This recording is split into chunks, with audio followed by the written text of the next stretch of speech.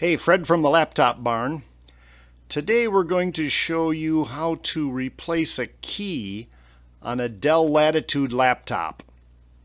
The key cap can be damaged or perhaps worn, and you may want to replace it. Fairly straightforward to do. We're going to show you how to replace one of the standard keys, in this case the E key, and then later in the video we'll show you how to change the shift key, which is a little bit larger.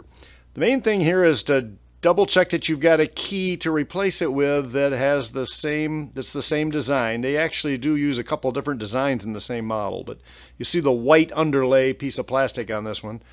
All you'll need for a tool is a little what we call a spacer tool. Just a little pry. It gives you a little pry action. You could probably use a flathead screwdriver, just something that you're going to have to get into a small spot in between keys and pry the key off. So this is the tool we use. Again, what we're going to show you here is how to replace one. We're going to look at the E key here, just a standard normal key, and we're going to replace it. So we're going to take the one off. In order to do that, all you have to do is get on the side of it with your pry tool and just pry up on it gently so you don't break anything, and it will come up. And it comes right off. Now it's snapped onto that white underlay piece that has, if that's not damaged, then all you have to do is replace the cap with a new cap. And just as it came off, you get it in centered and push down on it, and it snaps right into place. It's that simple. So now you've replaced the E key.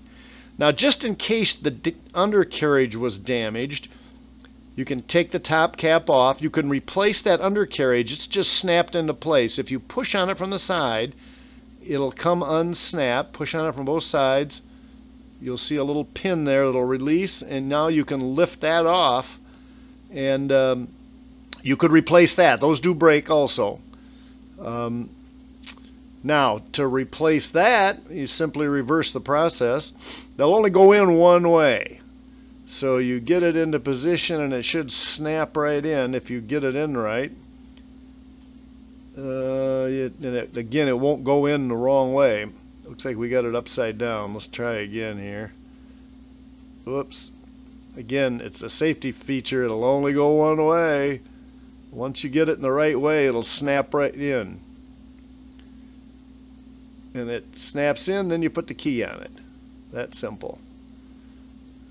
Okay, now, same process on a larger key. In this case, the shift key actually has two of these mechanisms that we just replaced.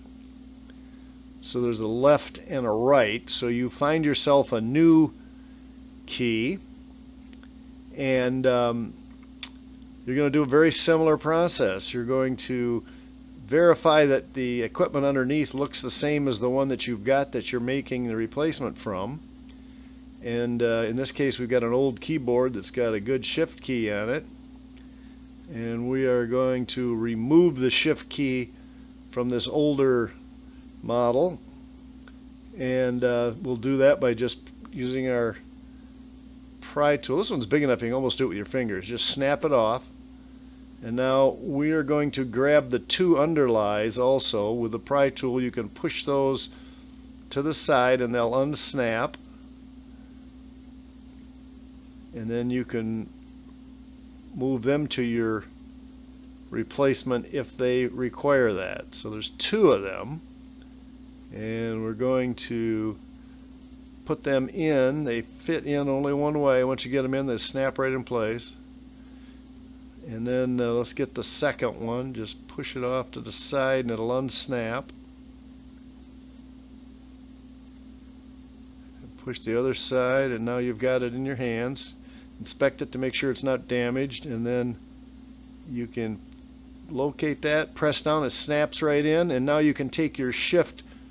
Okay, there's also, if you need the metal rod from the bottom, if you don't have that, you can replace that also. Again, just slips into a slot on either side, and flip it to the top one, flip to the top, and the bottom one we're going to flip towards the bottom edge.